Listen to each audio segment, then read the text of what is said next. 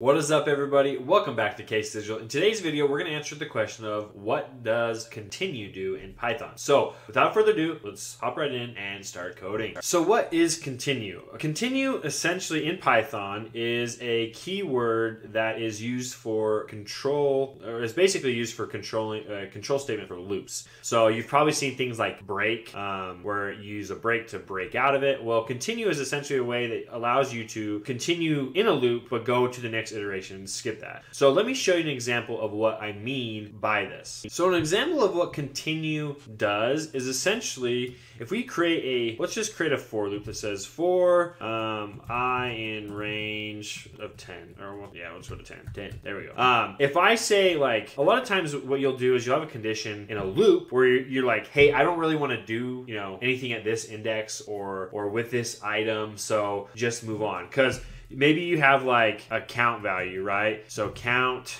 is equal to 0, and say for the index, so if I is equal to 5, just continue. Otherwise, count is going to plus equal to whatever I is. So if we run this, we can get the final output of what count is, and we'll just print this out. Print, create an f string, count equals count. So if I run this, Python examples, boom. So count equals 40. Well, what happens if I remove this?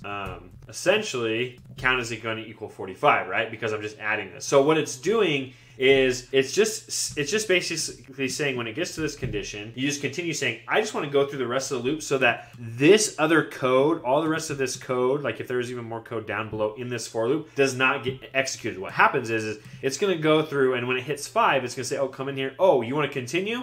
Okay, we'll just skip back up here to the top of the for loop, increment I to 6, and then go through this and then keep going. And what you can see by this is I can essentially say print right here, and I can say print I equals, and then just print out I, and I gotta make this an F string to make that work. So if I run this again, what you'll see is we go 0, because remember Python is 0 base, so 0, 1, 2, 3, 4, 5. 5 got skipped. We're at 6, 7, 8, and then 9, because range stops at 10. So it'll go 0 to 9. So that is exactly what continue does. It is essentially a way for, in a loop, to skip the underlying code that you have and basically allow you to say, yeah, I don't want to process the rest of this at this say condition or whatever, and just continue on to the next iteration of this loop.